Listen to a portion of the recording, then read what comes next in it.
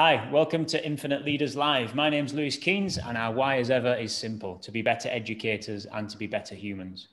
We want everybody, regardless of role, rank or responsibility, to feel supported and encouraged, to be willing to listen and to learn.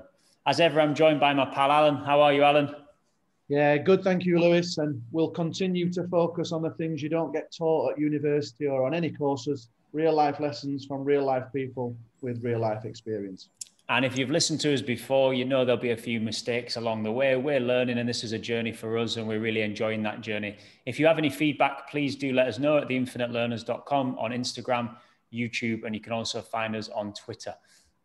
Let's crack on, Alan. Listen, learn, and share. Yeah, thanks, Lewis. Get your pens and papers ready, guys. There's going to be some absolute gems of leadership wisdom coming out of the show today. Richard Stubbs is a senior public and private sector CEO and non-executive director with current leadership roles in health, innovation, regional economic development, international partnerships, and education. Richard is a leader with strong communication, relationship building, and political skills, who has a track record of delivering both the public and the private sector. His current interests include the spread and adoption of innovation across the NHS, defining a more productive relationship between the NHS and healthcare industry, cross-boundary leadership in the public sector, and exploring commercial and philanthropic opportunities for UK PLCs in international healthcare markets. So Richard, great to have you on the show. Tell us a little bit about the start of your life journey from that South Yorkshire mining village of Maltby. Thank you, Alan. Thanks, Lewis. It's great to be here. Yes, Maltby. So, for people around your global audience who may not know, Maltby is a small pit village in the middle of South Yorkshire, which is pretty much in the middle of England. And yeah, I had a pretty, I suppose everyone considers themselves to have a pretty normal upbringing, don't they? Because it's all they know. But for me, life in a fairly working class pit village is what I know. And I actually left Maltby to then go to university. I went to university at York, so I stayed in God's own county of Yorkshire to do politics, philosophy, and economics, and that led me via a very protracted path towards the BBC. Actually, I was one of those people who went to university having not a clue what I wanted to do in life. And actually, the degree I chose, politics, philosophy, and economics, PPE, was largely because it felt like the kind of thing that didn't close any doors off at that time. It left everything open. You could work it out later almost. And what I discovered at university was I really fell in love with the media, particularly radio. Actually, I ended up spending 3 years, my entire 3 years at York, running the local student radio station, University Radio York, and doing a show there as well and various other types of productions. And really fell in love with both media as a medium, radio in particular, but also actually the joy of being a leader, the joy of being a station manager, albeit on a really small scale. There were some really interesting leadership challenges during my time at York, and that was something that I really grew to love. But I left university really wanting to do television or radio, and I'd done enough work experience during my time to know that although it probably wasn't going to be my long-term career, I didn't want to leave that arena just yet, and spent a year and a half working out how somebody from a pit village in Maltby goes about getting into the BBC, and starting off on absolutely the wrong foot, which was to naively think that all these job adverts that were published every Monday morning in the Media Guardian were real and were aimed at people like me. And of course they weren't, but I spent 6 to 9 months of that year just waiting for every Monday and pretty much sending a CV and a covering letter off to every single advert that was listed in the Guardian. And then you start to realize that actually it's not about that at all. It's about who you know. And when you're a kid from a pit village in Maltby, the answer to that question is 0. You know nobody. So then it was a case of 6 degrees of separation. Who do I know, or who? More importantly, who does my mum know? Who knows somebody who knows somebody who knows somebody who might know somebody who's worked at the BBC once? And it was literally a chain that looked like that. And that led me to be given a chance to have 4 weeks work experience at the BBC, which I grabbed and clung on with my fingernails for a wild ride in television for four or so years. And that was fantastic. Loved it. And in many ways, although again, unexpected, the BBC was almost a finishing school for me. I came out of university with a lot of actual knowledge, I guess, around my degree and some level of understanding about how the media works, but the politics of large bureaucracies, how you actually thrive in a fairly dynamic, cutthroat industry such as television. That 4 years was absolutely integral to my understanding, often, learning the hard way, in fact, nearly always learning the hard way, to be honest. But it was like a finishing school of that kind of small p politics about big corporate bureaucracies. And I really, really loved my time there. I got a number of friends who were still there. But actually, the next thing, after 4 years, I started to think, well, this is great. And you work incredibly hard. But actually, if I'm honest, I didn't really have much love for the output. So the kind of programs that I was lucky enough to work on weren't the kind of programs that I'd sit down on an evening and watch. I wouldn't even recommend other people to watch them. I was doing a lot of daytime shows, a lot of big Saturday night entertainment shows. It's amazing fun to work on, but actually, I barely watched anything that we ever produced. So I started to think, well, if it's, you think about the longer term, big grown-up job, that's probably the next thing I've got to go to. I was about 25 by this point. What is it that I could do that actually is going to give me energy, to get out of bed in the morning? Going to be really proud of the outputs that I'm creating or the impact that I'm having.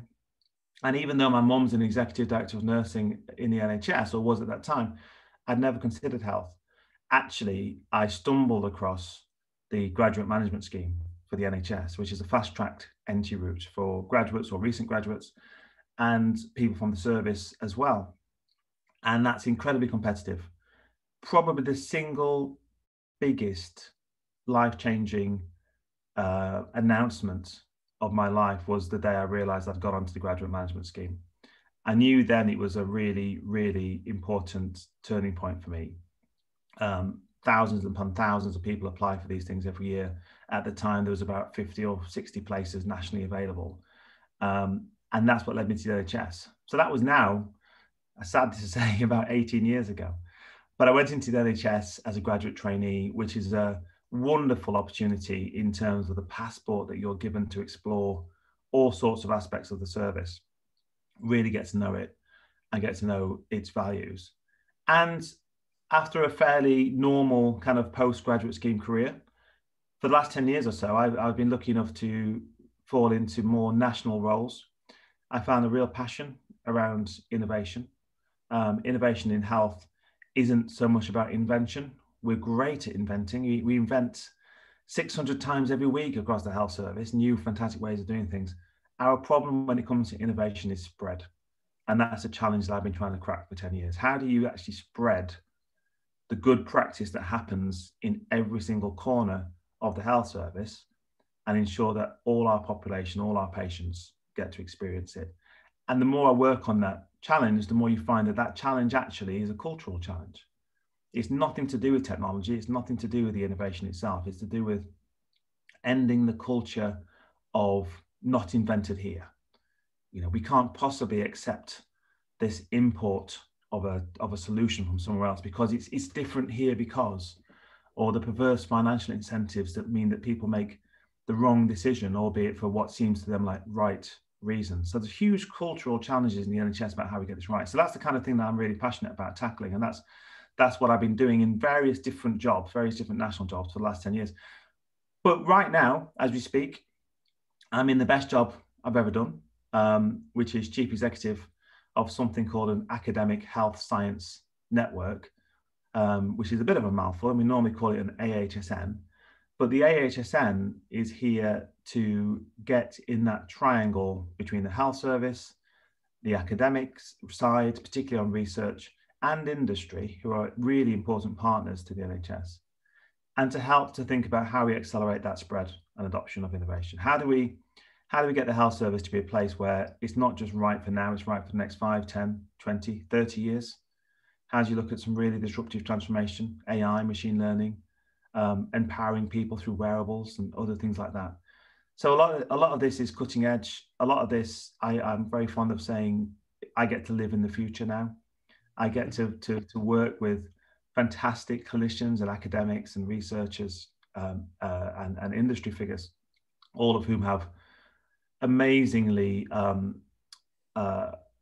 unbelievable thought processes about how health and healthcare delivery could look in 10 years. And I kind of grab onto their coattails and try and keep up with their thinking, and then turn to the system and think, well, how can we get it done? How can we get this done now?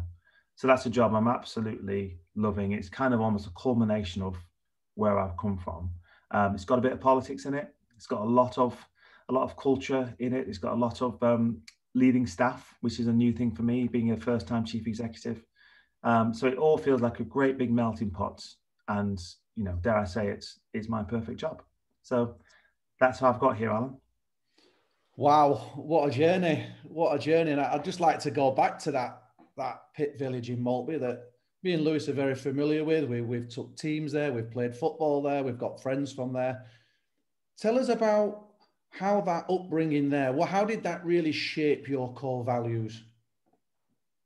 I think it's only in hindsight that you kind of understand how your upbringing has shaped you. I think, so many different ways, both positive and negative. Obviously, it goes without saying that, as a person of colour who lived in a white working class pit village in South Yorkshire, race played a huge factor here. I often think about whether you'd want to change, as a person, as an individual, would I want to change my history? Would I want to change my journey? Actually, I think that's shaped me as much as anything else. I'm a very resilient person. I think when you're in a fairly tough, comprehensive school of about, 1,400, 1,500 kids, and you're pretty much the only Black person there, including the teaching staff, then that's an upbringing that is, although it absolutely, bizarrely seemed completely and utterly normal to me at the time. When you look back at the daily micro aggressions, you look back at how you learned to project an outward facing confidence despite what may be happening internally, because that was your defensive mechanism. But equally, how you learned to, I think, how I learned to have a very internalized sense of success. I don't let anybody else define what success looks like to me. I don't allow my own personal feelings or emotions, I suppose, to be kidnapped by what others try and project onto it.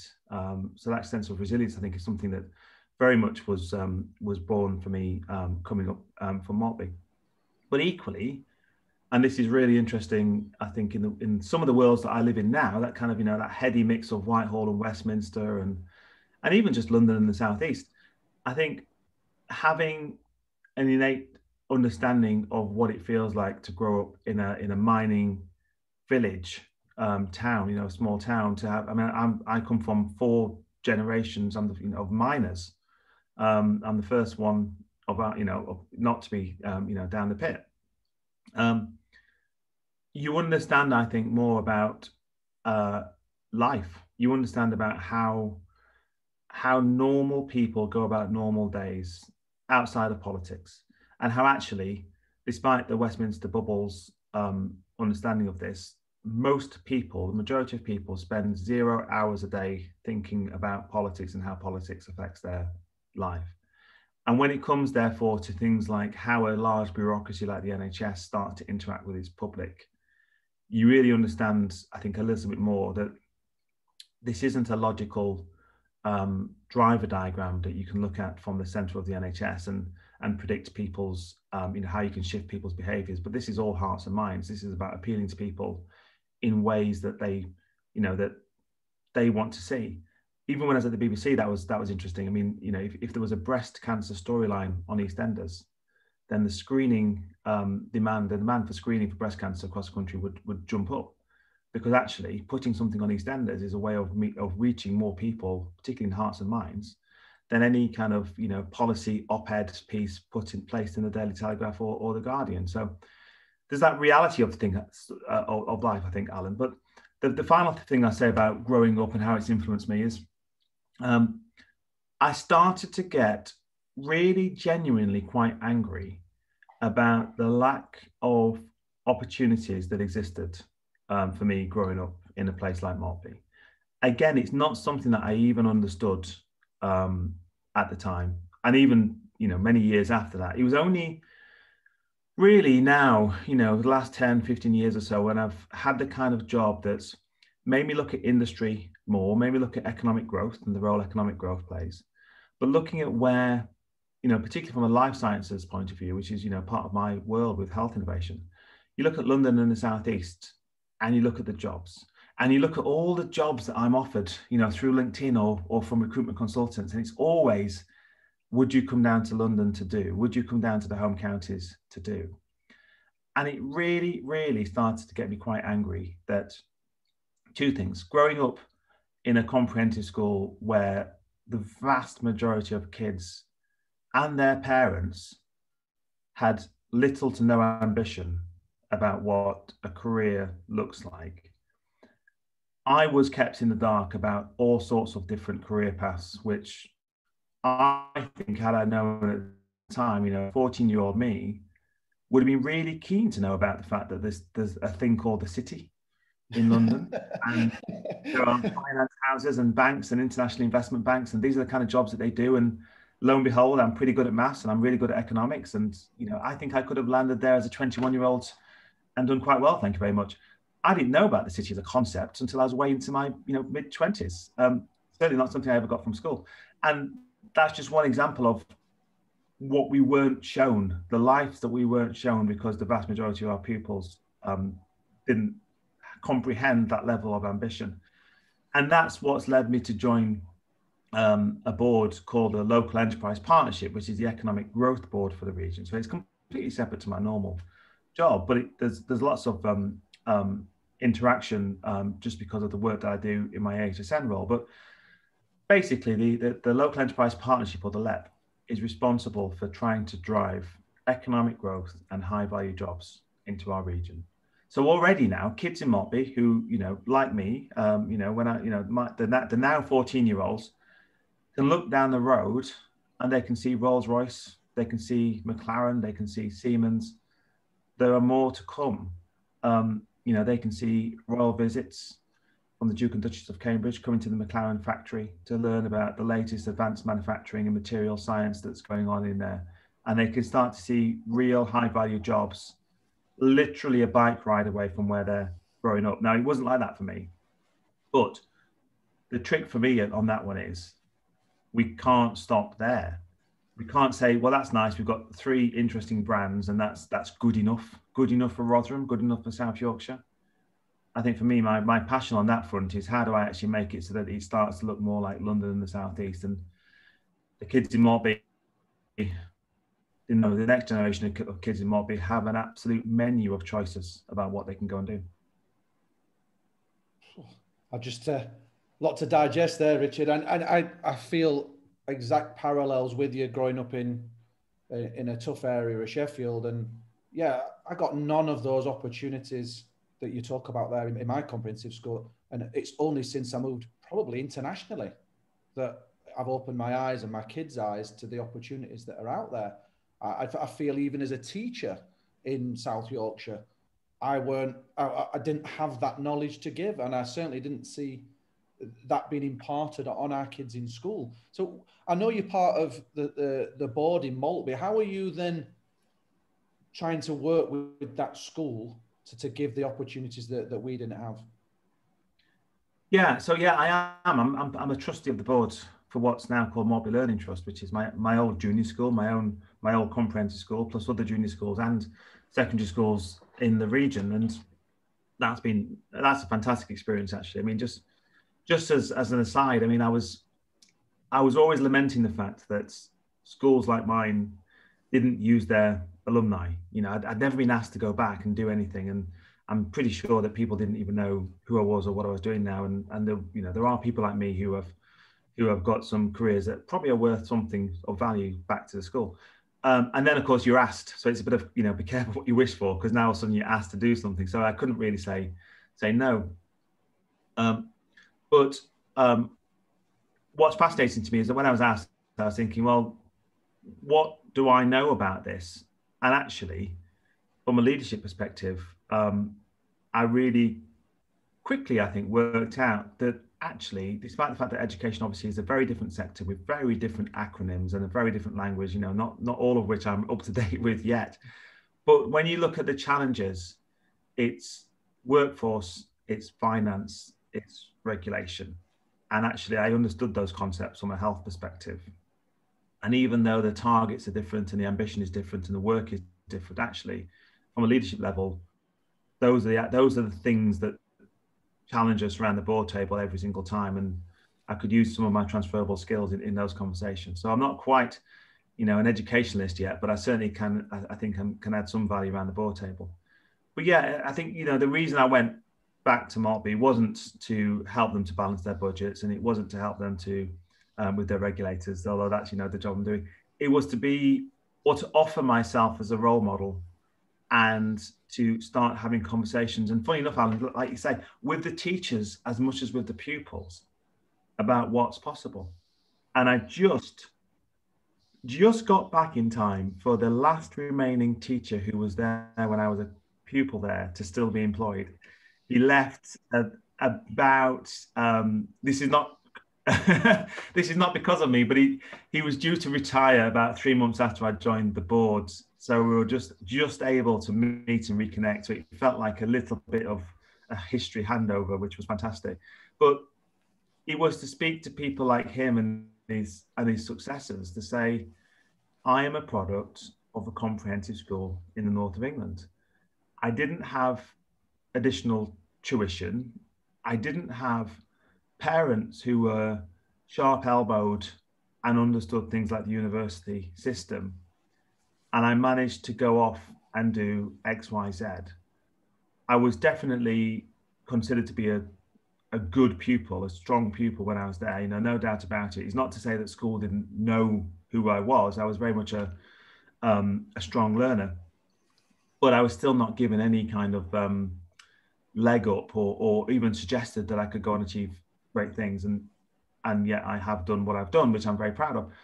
And that's really what the message I'm trying to get through. So I've spent, most of my time volunteering to go back, talking to staff more than to pupils, because I think the sustainability of some of this that I can hopefully leave behind will be about the staff knowing in themselves that this is possible and starting to look at today's generation who might look like me and think, well, how can we do this better? Because I still sense, not so much from the school, because I think the school is incredibly well led, but from the community, that lack of ambition that I certainly understood is absolutely still there. In fact, you might argue it's increased. There is no longer even a pit for people to go and work down. So the options for them are probably, if they don't understand the McLarens and the Rolls Royces and how those jobs are there for them, not for other people, then they might think their options are limited. I wanted to touch on that, Richard, if you don't mind. There were two concepts that you talked about earlier. You talked really eloquently around ambition and about how difficult it was as a child to find something that really gave you a little bit of a spark. And you also touched upon race and that being a real barrier as well. What kind of changes going back into that education setting have you seen, or are you hopeful of seeing in the near future? I mean, I've been blown away, to be honest, by what I've seen and the differences and where the emphasis is now placed on pupil progression, I guess. So it seems to me, and it's difficult in a way, because obviously my first experience of this was as a pupil who, by and large didn't take much notice of what's happening above the classroom that I happen to be in. And now, of course, I'm getting the insider track on I suppose, the big strategy of what a school's trying to achieve. But there just seems to be so much more nuance and granularity about results. and about making sure that every child achieves the results that they are possible, that it's possible for them to achieve. So I think that for me is the biggest thing I've noticed. What's also quite interesting, I think, has been the ability of a multi-academy trust, such as Maltby Learning Trust, to be able to have a much bigger degree of flexibility in how it moves its staff around, and to do so with a level of dynamism that certainly, with the kind of I suppose, the ever presence of teaching, who I understood in my time there, people were there for 5, 10, 15, 20 years, even though they're perhaps not in the right place at the right time. Maltby certainly now is a place that absolutely wants to make sure that the right teaching staff is in front of the right pupils on the right day.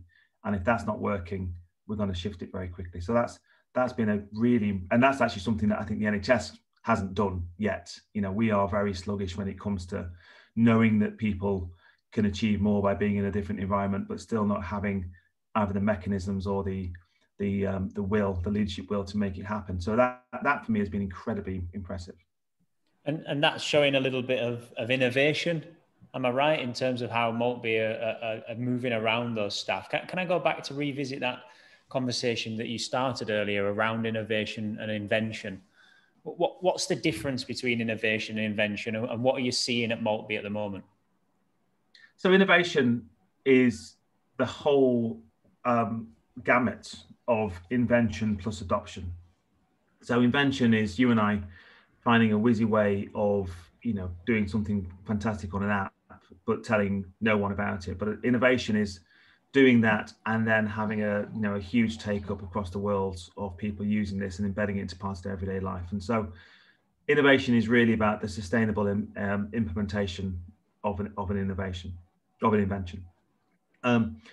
It's what I've seen at Maltby is limited, not because they're not innovators, but because of what I've had the ability to see or not. But I think for me, the biggest change has been obviously the 2020 shift in remote delivery of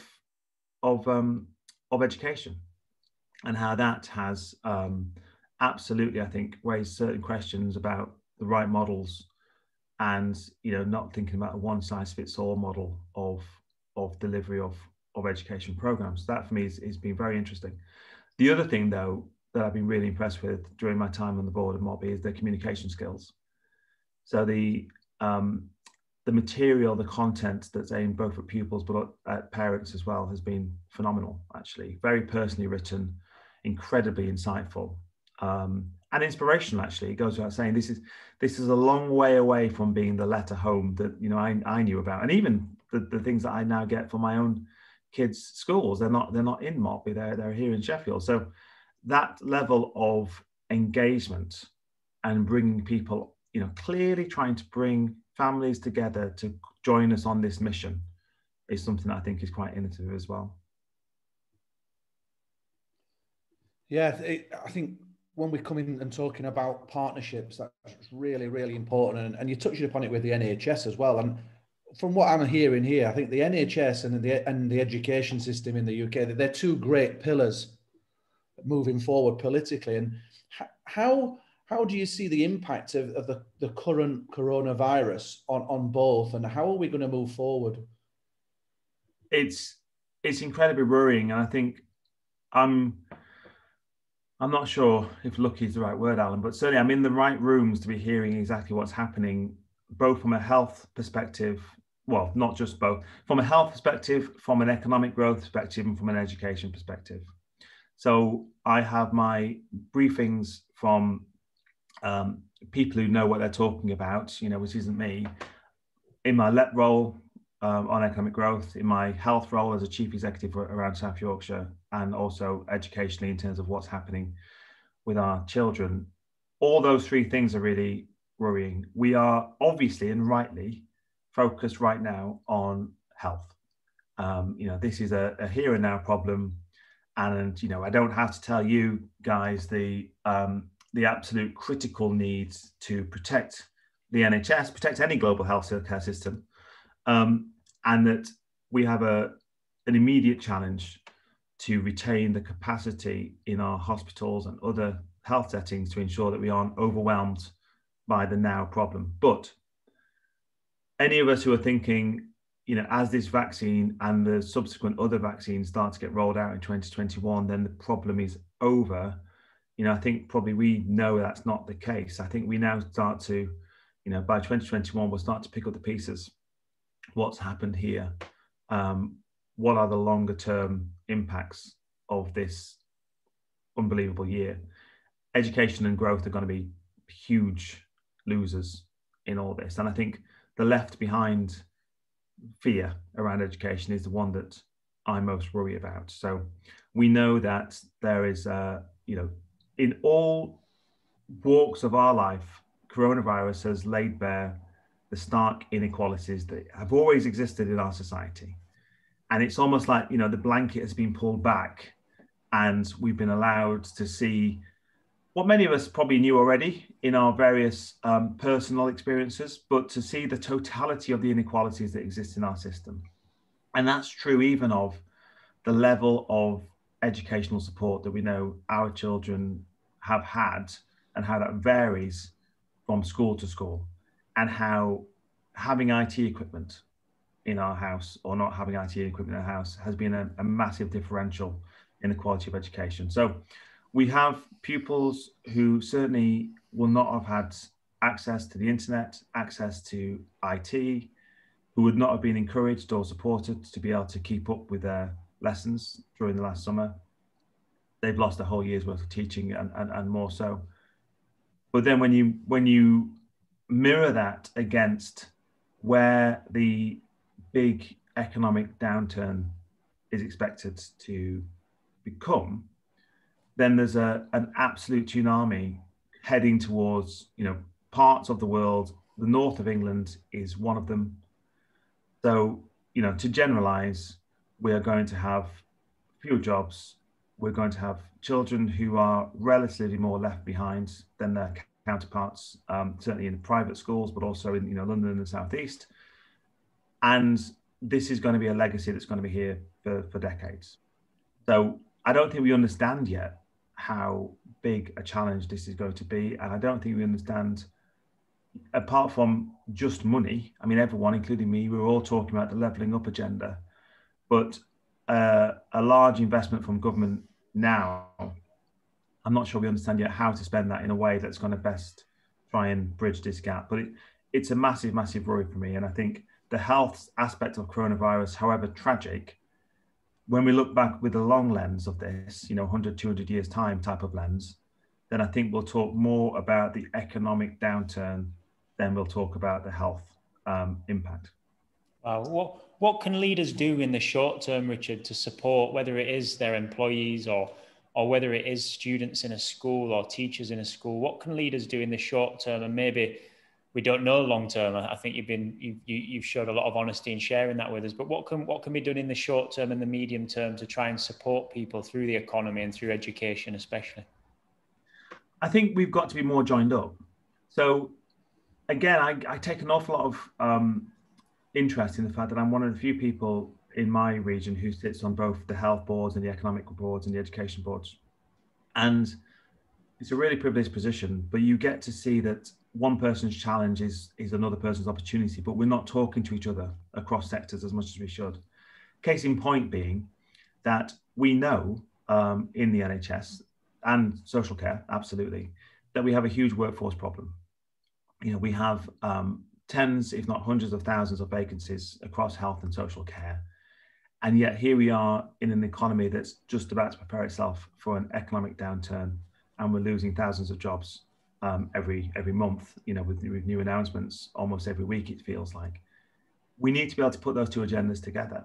We need to be able to say that we can get ourselves at least partially out of this mess by starting to have a more seamless transition from out of work into the places where society needs the most, which at the moment is the health and care sector. But in order to do that, we need our mayors, our metro combined authorities, our health leaders, our educational and skills and training leaders to be joined up.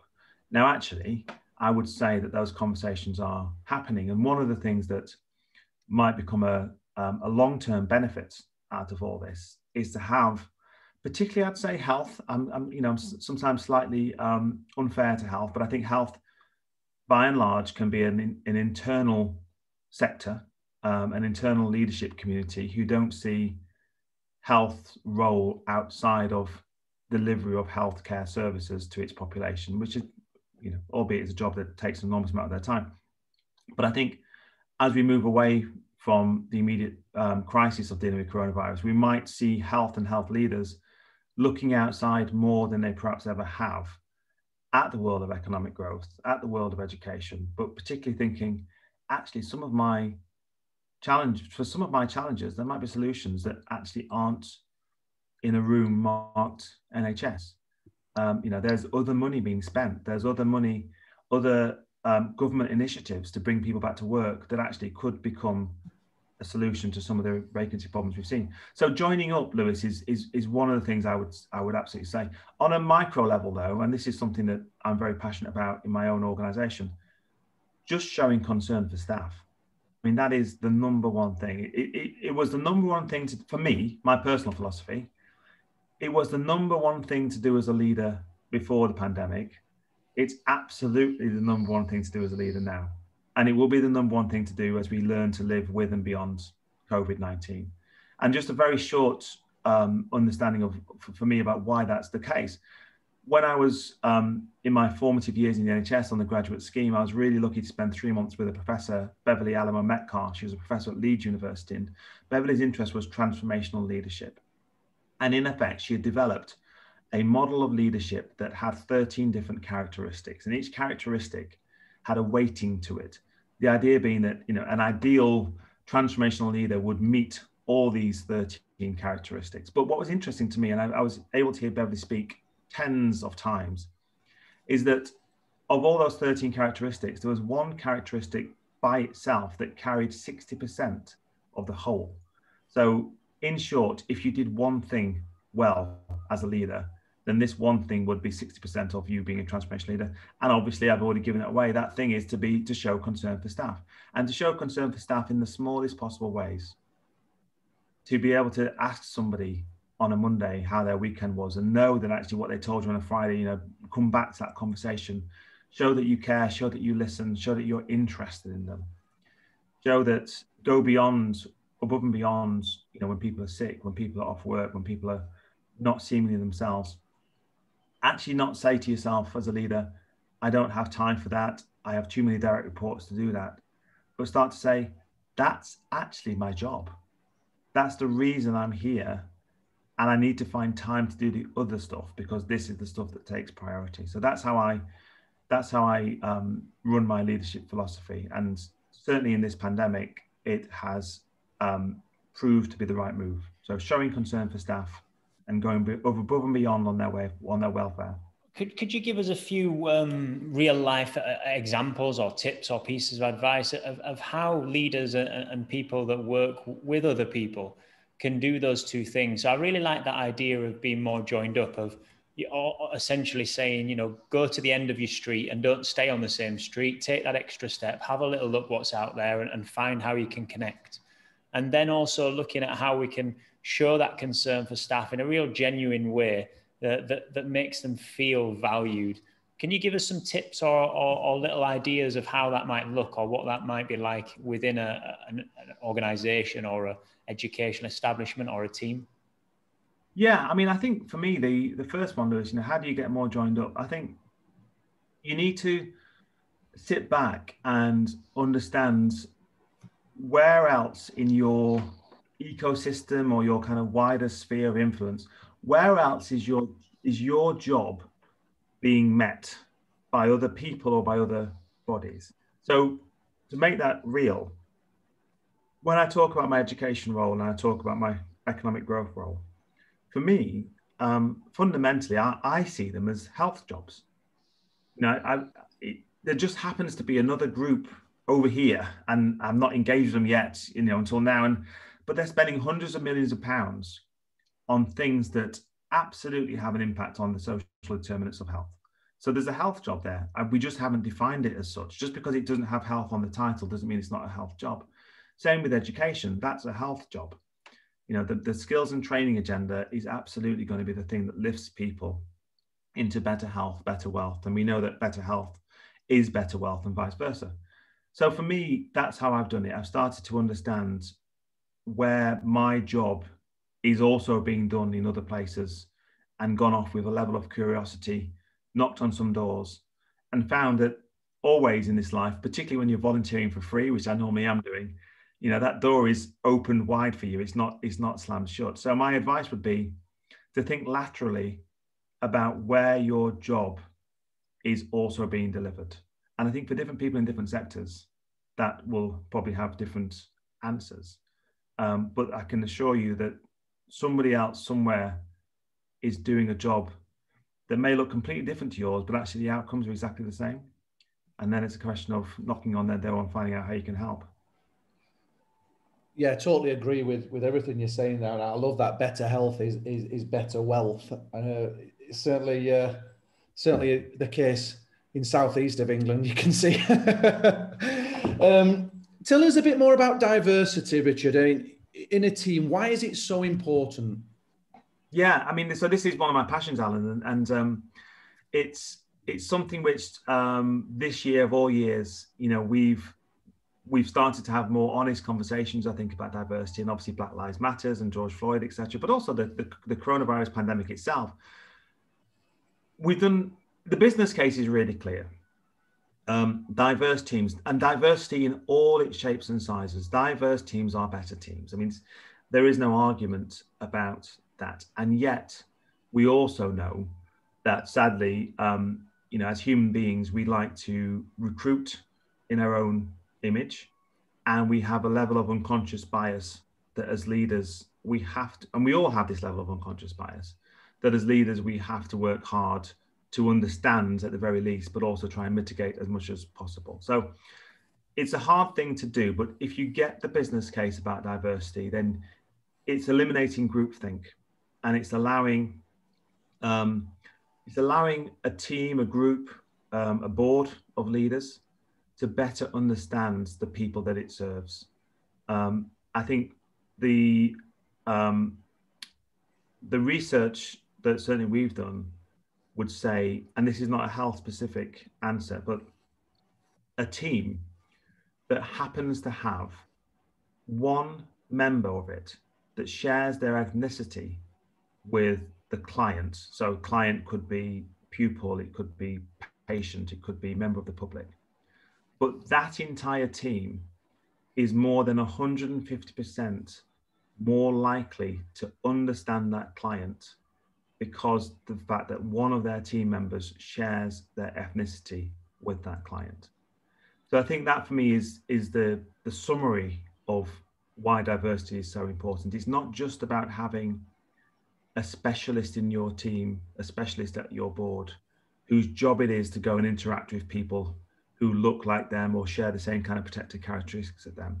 It's about the fact that the inclusion of that diverse person in the team lifts the entire team. It lifts the entire team's thinking.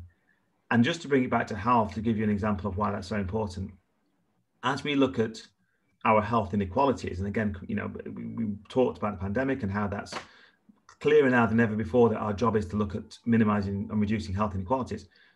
I've started spending an awful lot of time championing and supporting our Black and minority ethnic innovators in the NHS, because actually 19.8% of our staff in the NHS are Black or minority ethnic.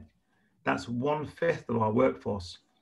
If we're not allowing that workforce to get their ideas across, to develop their own innovations, then we're simply saying goodbye to 20% of the future ideas that the NHS has at its disposal. But when you get into it and you start looking at these really, you know, these fantastic diverse innovators, you realize that by and large, no matter what they're working on, they've all brought their lived experience into their innovation. And therefore it's richer, it's more able to target yet to reach communities. It's more able to have something to say that's going to impact on health inequalities. So there's a richness to diversity. There's a richness to people's lived experience that we're simply not harnessing. And if we're not deliberately trying to create diversity in our teams, then we have to do so, I think, eyes wide open, and know that we're making a deliberate choice not to have that kind of insight. It is going to make the entire team richer. Richard, would it be too simplistic to say that allowing ethnic minorities within a team situation to deal with clients and to deal with employees from a same ethnic minority, is that essentially just an opportunity for connection, of understanding that's almost subconscious right from the start? Would that be too general? I think it depends on the circumstance, Lewis. So it's definitely something which you need. You need to have services. You need to have public-facing services of any kinds, where every citizen or every individual who is able to access that service feels comfortable. And so, whether that's in our judiciary, whether that's in retail, it doesn't matter what it is. So there's something about representing the communities that you serve, which I think is paramount. I think it's, I struggle to get to grips with this notion that you always need to pair diverse people off with each other, because it almost seems like you're highlighting the difference, you're highlighting the otherness. Yeah. So obviously sometimes that's important, particularly I think for me, the idea that comes to mind most is language issues. If you have somebody who's a native speaker of a particular language, it makes sense to make that link. But by and large, I'm wary of that kind of matchmaking exercise, because it feels like you are drawing attention to the other. For me, it's more about being able to say, by having diversity within a team, any member of that team should be better equipped, better equipped factually, better equipped emotionally, to be able to talk and deal and contact with people from different cultures and backgrounds. Yeah, cheers, Richard. I was thinking of it in terms when you were talking about the NHS. I'll go out on a limb for a second and talk about how, just being in the Philippines for so many years, and I'm sure Alan will see this as well, you see a huge number of Filipino nurses being used in the NHS. So one of the things that struck me as you were talking about that would be the power of a strong Filipina female within the NHS in some kind of managerial position. Now, I'll be really honest here. Am I talking far too generally and in tick box terms there? It is actually the effect of that going to be much deeper than just having somebody from the same nationality. I think that's the kind of thing I'm getting at. Oh, I see what you mean. Yeah, and I mean, no, that is really important. Right. So what I take from that is role models. Role models are hugely important, and I think it's absolutely imperative that people see, let's say, people who they resonate with. It doesn't necessarily have to be people who look like them, people who sound like them, but people for whom they have an affinity because they recognize that there's a shared difference of some kind in positions that they aspire to. So the role of role models is hugely important. And actually, as somebody who is now, with a bit of horror being told that they're a role model, for the post holder, it brings an enormous amount of pressure, huge amount of pressure, because you feel it every single day. It's because your ethnicity or your difference, whenever anybody has a difference that defines them, there's something which is likely to be the first term used to describe the individual, good or bad, then you feel the pressure of having a perfect game. That's how it feels, the baseball kind of metaphor. It feels like you're trying to shoot a perfect game, because actually your margin of error is a lot less than somebody else's, because you're not seemingly, and this is something the individual can't give themselves, but it's something that's almost given to them. You are almost seemingly responsible for not just your own personal career development, but the potential careers of all those people who are looking to emulate you. And I think it's a very unfair pedestal, actually. We don't do it with our white male leaders. We don't say a white male leader has failed, let's not try a white male leader next time round. But that's because we don't describe a white male leader as a white male leader, we describe them as a leader. But if we say a black male leader has failed, then actually there's an undertone there that we might try something different the next time around. So you feel that very acutely, and that notion of I have no choice but to hit the perfect game is something that you just have to carry with you. And is that a pressure that affects you, or is that a pressure that really enthuses you and motivates you in your role? I think it depends on my energy levels, to be honest. Okay. I think it can be both. So it can be hugely debilitating to think I've got to be better than, and also that sense of you are always permanently on, if you like. You know, you can't ever switch off and have a bad day, because that's not how you do a perfect game. But having said that, there is, without a doubt, and I'm delighted to say this is the majority of the time, a huge joy in the privilege of having that position. What's been really noticeable to me is that the Black Lives Matters movement in particular, but the whole real uncomfortable conversations that people have been having this year because of what we've seen happen, has led me to personally feel like I've got a bigger shield, perhaps, than I previously felt. And it's all a very internalized kind of sense of this. But in essence, what that means, Lewis, is that I feel more able to challenge. I feel more able to shout louder. I feel more able to be provocative, to write articles about this kind of stuff, to write articles about how it affects me in my daily life, you know, how it feels to be a black male leader in the NHS, and to put it out there without embarrassment and without apology. Whereas I think previously there was certainly a sense of I had to nuance this, I had to protect other people's feelings, I had to be wary of the backlash that might ensue. I think right now, and this may be a temporary period, but it feels like you can absolutely not have to put anybody's feelings out there apart from your own. And that, you know, as a leader, I can now say, do you know what, guys, this is how it feels. And if you don't like that realization, if it makes you feel uncomfortable, tough. Do you think we're getting to a stage, Richard, where that sort of reluctance of people to talk about it in case they got something wrong or in case they offended somebody, do you think that's starting to disappear and people can be much more open in those conversations? I think, yes, in the better conversations, without a doubt. I mean, I also feel, sadly, that there is a growing backlash to this, and that's why I wonder if it's a temporary situation, a temporary nice situation to be in, where we can just have honest conversations as humans. I think, you know, every life matters, all life matters, all that nonsense. You feel something growing there and swelling there. But yes, on the better conversations where people are genuinely curious and humble, then you can get past the tiptoeing that, you know, feel so acute.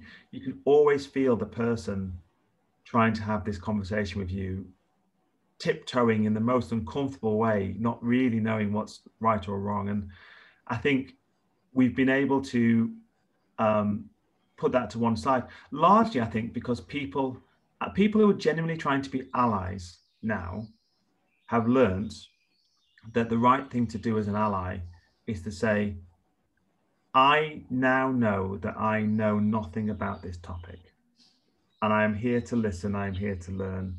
I will make many mistakes along the way, but I'll do so with humility, and my only intention of being here is to make myself a better person and to then help support this agenda. And that's different from coming in and thinking, you know, the white savior model, where we maybe seen that too much in the past of, I am here to help these poor people who can't help themselves. Therefore, I need to know the answers. I must know the answers. And therefore, I'm going to potentially do more harm than good by, you know, not tiptoeing, but taking massive leaps into uncomfortable, poor language choices, or claiming that I know the answers and I'm here to help you. So that level of humility, I think, that our white leaders are showing, that's the right place to start the conversation now. And I think that's a message to probably take into anything, isn't it? If you can go in there with a little bit of humility, and you can go in there with an attitude of, I'm willing to learn and I might not get this right, be patient with me and let me learn along the way. Absolutely. I mean, I think for me, I go right back to one of the very first bits of training I had in the BBC when I was doing a bit of journalism as well. And this sense that when you're a BBC researcher, you are given so many weird and wonderful topics to get involved in, and you always know nothing about it. And, you know, for me, you know, it was as whiplashing inducing as, you know, one day you're working on the Nottingham Carnival, the next day you're working on a program about North Yorkshire vets. And that humility of constantly being shoved into situations that you know nothing about, you have no choice but to just ask questions and to listen really hard. And I think is what I'm starting to see now in other people. You know, they're starting to recognize that despite what they might previously have thought or said, they know nothing about this agenda. And the only thing they can do is ask a good first question, listen really hard to the answer, and then continue to ask questions. And that's all you can do. It's a good piece of advice for anybody listening, isn't it? And we're going to start to wind it down a bit now, Richard. And I want to ask you, what's the best piece of advice you've ever been given as a leader yourself? And in what context were you given it? Yeah, I mean, I've been given so much. But I think for me, the best piece of advice that I was ever given was to recognize the humanity of everybody. And what I mean by that is, certainly for, you know, a black kid from Maltby, from a mining background, when you're walking around corridors in Whitehall and Westminster, it's an incredibly daunting place. And these people, these leaders are larger than life. What I've learned now is that everybody's human. And that was a bit of advice that I was given, is to stop seeing the office, stop seeing the position, start seeing the person behind it, to know that no matter what mask people put on, and we all put on these masks, the same masks that I developed for myself when I was at Maltby, everyone's human behind it. And if you can find your way to believing that, then you can have a much more peer-led conversation. You can find the humanity in it and the confidence in yourself then to go forward. So I've always tried to just see the person behind the role, and that in a sense makes me more comfortable and makes me more able to justify my own reason for being in the room myself. Great piece of advice. Next one for you, Richard. What book are you reading at the minute? Is it any good? Is it any good? I think that might depend on your political outlook. So I'm just finishing rereading a book. Actually, I read this summer when this summer it was a piece of fiction, and the same book is now a bit of non-fiction. It's a book called Will He Go? It's by a guy called Lawrence Douglas, and it's about the subtitle is Trump and the Looming Election Meltdown in 2020. So it's a very slim book written by a constitutional academic, where in the summer he hypothetically set out a number of different scenarios that may or may not happen should the president choose not to leave the White House, and what levers were available to him in order to stay despite a closely contested and debatable presidential election. So as I said, that was an interesting piece of fiction 4 months ago when I read it. And now it feels almost like a how-to guide. So I've really enjoyed that, actually. Cool. Alan, have you got one?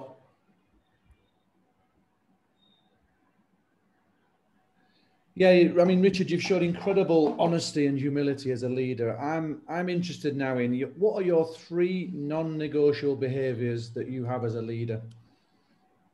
Yeah. Well, the first one that springs to mind absolutely is respect for everybody. I think this goes back to the point I made about transformational leadership, but everybody in an organization, everybody in the room, everybody needs the same level of respect, whether you're a CEO or a secretary or a janitor or the driver, the minister's driver. I don't like it when I see hierarchical levels of respect being deployed. I am always more inclined to be impressed by the person who gives as much attention to the secretary in the room as the minister in the room. So for me, that would be one. Bringing fun to the job, I think that's also true. I think we're in really privileged positions. We all do jobs that we absolutely love. I think it's absolutely. I don't like environments where people somehow deny the existence of fun and humour, despite the political pressures or the real sometimes health issues that you are dealing with. Particularly in the NHS, it can be a very somber time, but you've got to be able to find the fun in it. And then the third thing for me is work-life balance. Increasingly becoming more and more important. That's not to say that I'm not a clock on at 9 o'clock and clock off at 5 o'clock kind of guy by any means, but flexibility, perhaps that's the key word for me in that. I hate jobs, and I've been in jobs before, many of them I've mentioned already today, where the culture was such that you had to be at a desk, you had to be seen to be at a desk. Whether you're productive or not was irrelevant, but your capability was measured on your presence.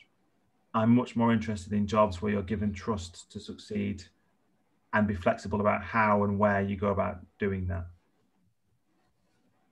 Yeah, fantastic. Yeah, fully agree with you on that one. And it's really hard. I mean, you're married to a teacher. You know how you're almost married to the job as a teacher, and it's very hard to strike that balance. And we often talk about there isn't one in teaching, except in those blocks where you're on holiday, and then you're still thinking about it. Yeah, absolutely. But if you're loving it, I think that's fine. And I'm certainly somebody who, the idea of sitting by a pool with your BlackBerry, of course, is not an idea that fills me with any kind of joy. But I don't mind taking work with me on holiday. I don't mind doing things like that because I absolutely, genuinely love it. I think I'm more sorry for those people for whom they want to get away from work and they can't get away from work. My thing is stopping myself from working. I think particularly with the working from home culture that's now emerged as, from 2020, I'm lucky enough to have an office at home. So this is where I am now. This is where I live basically, but it's never, my commute is now 10 seconds. And so stopping myself from being in here is probably one of my bigger challenges. Yeah, and then leaving your thoughts behind as you usually filter those through on the journey home or the journey to work. That becomes more and more difficult, doesn't it? It really does, Lewis. And actually, that's one of the things that I'm trying to get better at. And I'm thinking I need to insert a routine in between finishing work and being at home, and exercise probably is the thing I'd probably go to on that. But I definitely need to put something in between finishing and then being at home. On the subject of learning new things, our last one for you, Richard, what does infinite learning mean to you? We call ourselves, and the kind of approach that we have, the infinite learners, because we're very much committed to continuing that learning journey as we go through. What does that phrase mean to you? Well, I mean, for me, it's a great phrase because it's something which, I've certainly tried to adopt for me. I think it's almost so obvious that it's hard to describe for me, in the sense that although outwardly I know I project because I've been told I project this many times, a sense of confidence, a sense of knowing what I'm doing, what I'm talking about. This comes back to the resilience and the mask at Maltby. I know my own head, and probably I'm the only person who does. And I know that I am more that BBC researcher walking into new places every time, hearing new information about new things and not really knowing what it's all about and having to digest and understand. And so for me, life is continuously learning because I'm never in a situation really where I feel comfortable to know that I know my way around this particular scenario, this particular challenge to be met, whatever it may be. It's always a new thing. Actually, I find that really energizing. I'd hate the kind of job where I knew how to do it. I like the kind of job where every day I'm learning how to do the job better. I can guarantee you that the day I wake up and think, I absolutely know this job inside out and how to do it, and I can do it in my sleep, I'll be off. Because that kind of thing, it literally terrifies me, that kind of thought. Learning to do the job is what makes the job enjoyable. So that's what it means to me. I think we'll finish on that one, Richard. Thank you. I think you're exactly right. Many people try and get to that point where they're crossing it and they're ticking the box and they're achieving. And actually, it's the journey and the learning along that way that makes it such an exciting prospect and an exciting exploration. I've really enjoyed speaking to you, Richard. I'm sure Alan has too. Yeah, amazing. Another hour of complete learning for me, and I've got so many takeaways from that. Thank you, Richard.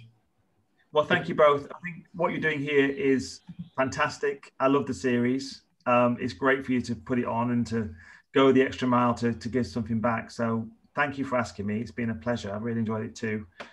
And I'll let you finish off. Top man. Thanks, Richard. Guys, search Infinite Leaders Live on YouTube and Instagram. You can find us on theinfinitelearners.com, on Twitter and all popular podcast platforms. Until next time, goodbye. And another massive thank you to Richard Stubbs and all his hard work and his time this afternoon. Thanks, Richard. Bye-bye.